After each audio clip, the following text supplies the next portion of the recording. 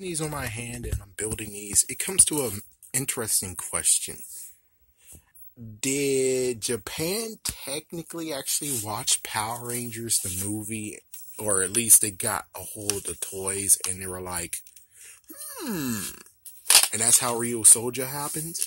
I mean, we don't have actual proof, but I'm pretty damn sure that there's something there that's like, I'm pretty sure they might have actually got the idea for a real soldier, not the soldier parts, but the fact of, oh yes, the Zord building aspect, and you can build and do whatever you want with these pieces, and, well, look at these. It's like, did they actually get the idea from them, and then also Legos too? I don't know, but I'm just saying, it is kind of crazy that we do have this, where it's like so many pieces, and they could do whatever they want with this, actually.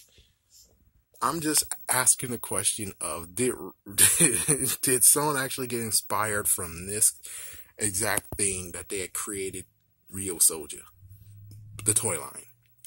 Of course, that's kind of far-fetched, but on the other hand, there's a little small similarity.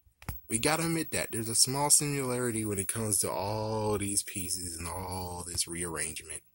I mean, especially look at the freaking Tyrannosaurus on this. It has guns. It doesn't have a drill, but it has guns. I mean, frig. I'm just saying, it does make sense that they made it into a freaking damn tank. Just saying.